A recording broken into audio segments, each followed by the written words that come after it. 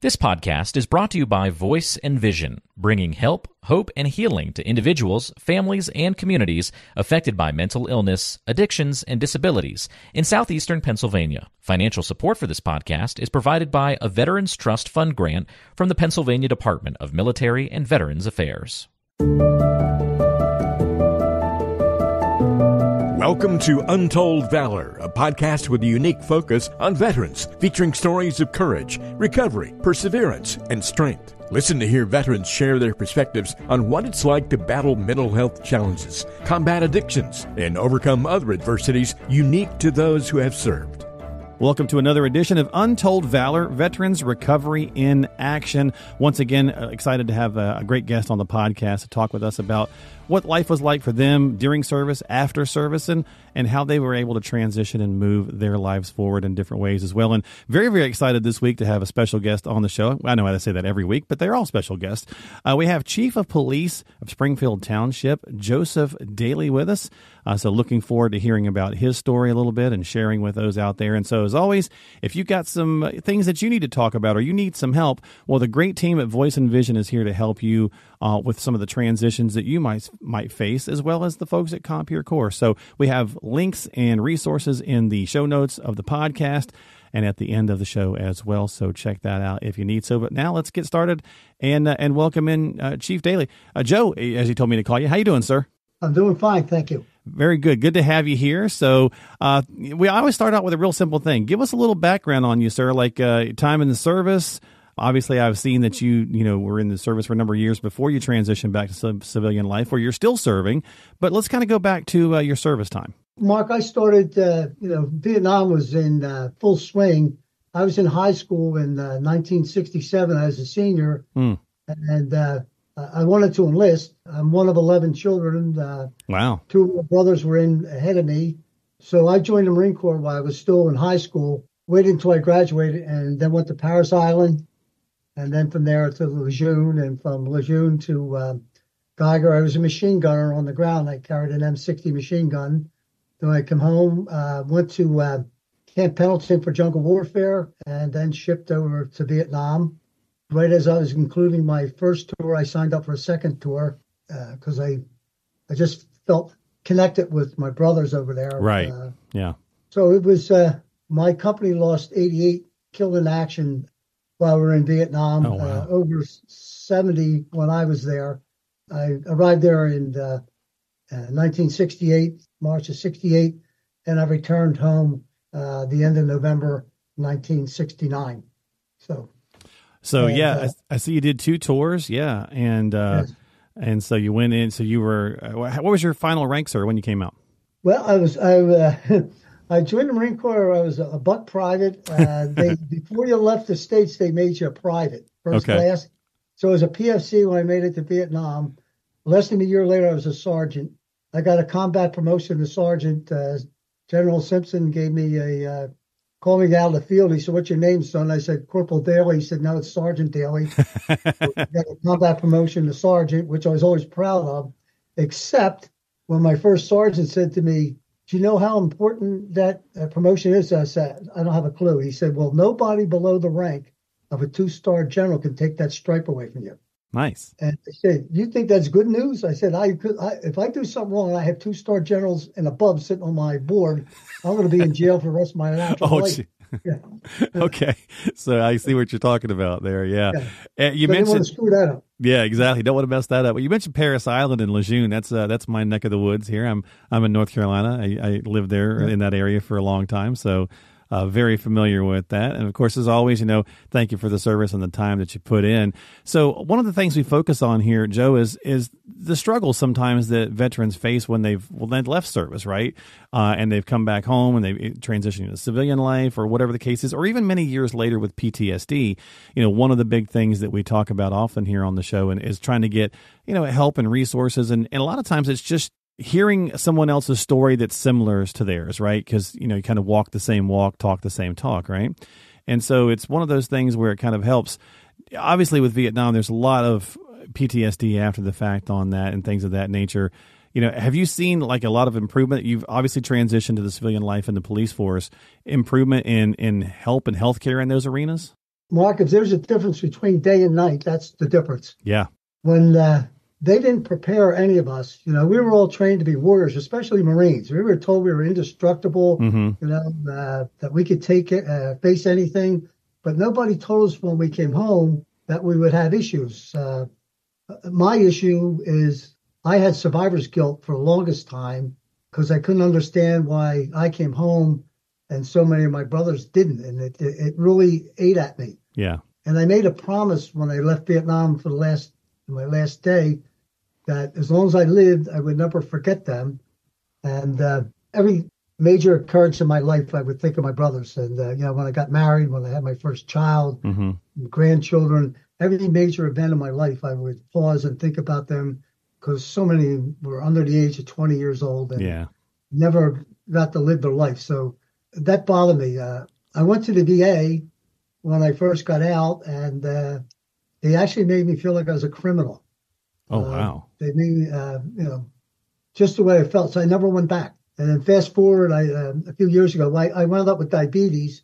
And you know how our wives are. My Donna pushed me to go and check it out. And I got a pension for diabetes. My hearing loss. I was a machine gunner. So, you don't hear much in combat. Right. So my hearing was shot. I got tendonitis and all that. And just recently, my VA doctor talked me into calling the VA psychiatrist about post-traumatic stress disorder. And when I talked to the guy, I said, "Hey, doc, listen, I'm not digging foxholes in the front yard. Right. I'm not reliving a war every day, that kind of thing." I said, I have friends that I visit all the time at our reunions that never left Vietnam. They're here, but 55 years later, they're still living in Vietnam. And I'm not that guy. And he said, "Well, let me tell you something. Do you think about it?" I said, "Yeah, I think about it. And I think about the guys. I think mostly about the guys we lost." And he said, "Well, you have post-traumatic stress disorder." He says, "There's just two types, functioning and non-functioning." He said, "You have functioning post-traumatic stress disorder." Now, here I am 75 years later, 55 years after I come home, and I'm just coming to terms with this kind of stuff. But a point you made, Mark, and I can't say it loud enough and long enough, veterans out there do not suffer in private. There's more help than you can possibly ask for out there. All you got to do is say, "Help me," and you'll be inundated with people who only want to help you, get you back on your feet, help you get these things behind you, especially combat veterans, to put that to pass. I worry so much about our Afghanistan and veterans who in Iraq. I worry about them. Unlike us, I was a kid. And when I came home, I was 20 years old. I couldn't vote and I couldn't get a beer, but that's where it was. But I had a girlfriend. I wasn't married. I didn't have children. I didn't have a career. And these young men and women serving today, multiple deployments into hostile areas, and you got to tip your hat to them. And I plead for them to not put this stuff aside, to please reach out and get help. Yeah. You'll be amazed at how much is there and how many people really want to help you, especially the VA today. I mean, actually, they drive me nuts now. They're constantly on the phone or constantly reaching out to me. So it's important. The benefits are there. Go for them. Yeah, that boy, just well said. Could not have said that better. As the father currently of a 26-year-old in the Navy, I certainly second that sentiment, right, for the younger folks serving today. It's like, hey, get the help when you can, and there definitely is a lot more of it. So I really appreciate you sharing that message with our listeners. And it is interesting, right? So you kind of felt like you weren't. I think about it, but I feel fine, right? And the doc's saying, well, no, this stuff can linger, right? And so you got to have these resources. And you talked about seeing your buddies and things of that nature as well. And that goes a long way. And that's what a lot of, I think, is really great about what Compeer Corps and Voice and Vision do is really trying to get people with other like-minded people so they have that, kind of camaraderie. It goes a long way. It does. It absolutely does, and, Lincoln, we started when they first reached out to me about coming to our reunion. We meet, the guys I served with in Vietnam that are still around. We meet every other year somewhere in the country. But I missed the first 5 or 6 because I was afraid I was going to go there and we'd start talking about it. And it was a it was a door I tried to close, not successfully, but I tried to close that door. And I felt that if I went, it would open the door and might cause me some concern. Nothing could be further from the truth. Actually, it has helped me with the closure. Meeting with my brothers and talking with them and knowing about their families and everything. Mm-hmm. Originally, there was a lot of talk about the war. Now we're getting old, so we talk about our grandchildren and our right. health issues, that kind of stuff now. So that's good though, right? I mean, so you're kind of evolving through that. And when, Joe, when you came back, obviously I was reading in your bio here, you switched to becoming a police officer. You said you came back in 70 and you immediately went to the police force? Yes. I came back in the end of November of 69. I joined the police force in March. I wasn't 21 yet. I had to wait till I was 21. Oh, okay. They did the background for me. And, I got a great story about that, Mark. Sure, please. In those days, to be a policeman, you had to be over 5'11". You had to weigh certain vision, be able to physically fit, and you had to weigh 165 pounds. I came back from Vietnam. If I weighed 150 pounds, I was heavy, And we're in the process for getting hired, and I step on the scale. Here I go, I'm done. To my amazement, the scale goes up to 165. And I look back, and Sergeant Bernie Loughran, who was a veteran, didn't serve in the war, but was a veteran, had his foot on the scale. And he said to me, "Kid, you can't possibly get any skinnier."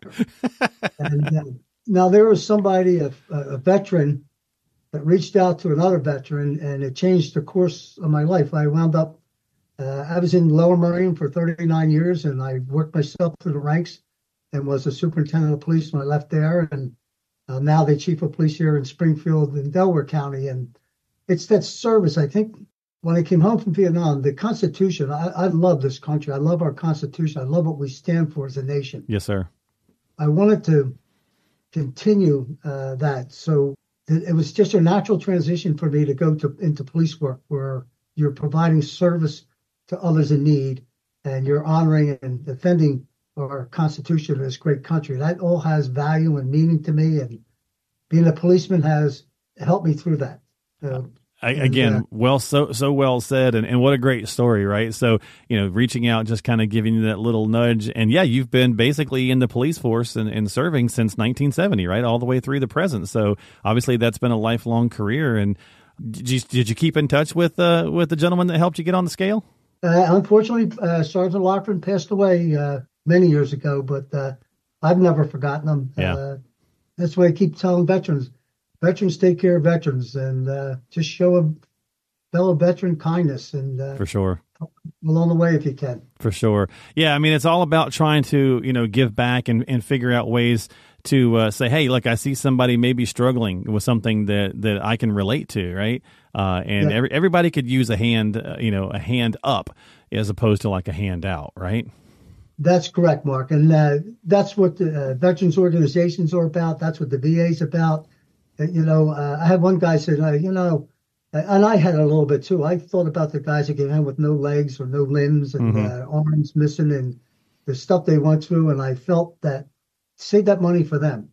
But I can tell your audience without hesitation, all those guys are taken care of, and there's still plenty of money left over for us who feel that we aren't deserving. Yeah. If you serve, you're deserving, and if you're having issues, you're deserving. So that self-esteem and not hey, nothing's got me. I'm too macho for that to bother me. You're on the wrong trail. Get off it and get on the right trail. Indeed. And we've talked about that with other guests as well, right? That's a great point. Sometimes, depending on, you said earlier, there's tons of resources in today's day and age versus what there used to be. It's out there. Reach out and ask for the help, but also don't feel that level of pride that you can't say, well, I'm too tough to get help or whatever the case might be, right? Because everybody, again, could use a hand up sometimes.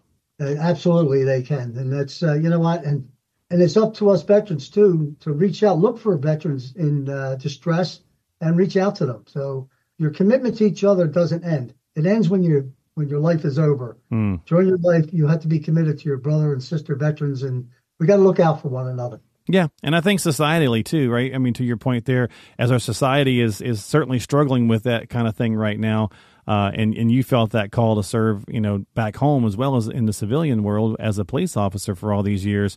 We just need to be a little bit more, kinder to each other, right? I mean, fundamentally, I think people just want to be, or hopefully, want to try to be good to one another. And it's tough sometimes, but you got to be the first person to start it sometimes, right? If you see something not going great, try to be the change. That's correct, Mark. And I did a life. I respect everybody. I don't care. You just committed a robbery or shot 3 people. I'm not going to treat you differently. I treat everybody with dignity and respect, because you know what? They know they did something wrong, and it's not my job to make them know that they did something wrong. Right. My job is to bring them to justice, and you can do that without rubbing it in or street justice or any other nonsense goes on out there. And people respond to that. Yeah. I'm proud to say I've been a policeman for going on, finishing up 54 years, and I never hurt anybody. I've been in dangerous situations, but I never had to kill anybody or seriously hurt anybody in the line of duty, and I'm proud of that. And I have faced armed robbers, murderers, and all that in my career. So it's just I think people know and respect you when you respect them. It's a two-way street. Yes, sir. Wow. Well said. Boy, I tell you what, thank you so much for coming on and talking with us, Joe. It's been a fantastic, chat with you. I like to usually wrap up the conversation with, and you've already shared so many great messages anyway, but like if there was one thing that you could kind of share to a veteran or really anybody, especially because you've seen so much in your time as a police officer as well as in the armed services, just kind of a message of whatever, a hope or optimism, whatever you'd like to kind of share as we wrap up this episode. Well, it's a message of hope. Don't give up. I don't care what your circumstances are, where you've been, how you got there, and there's always hope for a better day. And the VA services, veteran services, there's so many programs out there. Reach out, and you'll be amazed at how much they will come to your aid and help you through whatever crisis you're facing currently. Yeah. Well said, sir. Well said. Well, Joseph Daly, thank you, sir. Thank you, Chief Daly, for being here. We certainly appreciate you and appreciate your time. And folks, again, if you've got some things that you need to get off of your chest, or you need some help, or you need to talk with someone, we've got those resources for you in the show notes and the tab there. So just click on that. There's also some information that'll come up here at the end of the podcast. Don't forget to subscribe to Untold Valor and share the podcast with others who might benefit from hearing the show and checking out stories of other folks just like them through their military careers. Again, Untold Valor, Veterans Recovery in Action. We'll see you next time. You've been listening to Untold Valor by Voice and Vision. We hope you found the information and resources discussed today helpful. As always, thank you for listening and for your support. Remember to stay connected with us through our various social media platforms, including Facebook, Instagram, and YouTube. Don't forget to visit the website, voiceandvisioninc.org. That's voiceandvisioninc.org, where you can sign up for our blog and find free resources and information on upcoming events, webinars, workshops, and get support. You can also access our free help and hope guide for individuals and families struggling with substance use and addiction. If someone you know is struggling, please reach out for help, because you and your life matter. Remember, the National Suicide and Crisis Lifeline is available to you at any time by dialing 988. We are all ambassadors of hope and recovery. And if you want to share your story, please contact us. Compeer Corps is also looking for veteran mentor volunteers and veteran participants. To find out more information about Compeer Corps, please call 610-541-0790. That's 610-541-0790. You can find all the links and contact information for the resources mentioned on today's episode by checking the description and the show notes section of your app. Thank you again for tuning in and for your support. Until next time, this has been Untold Valor.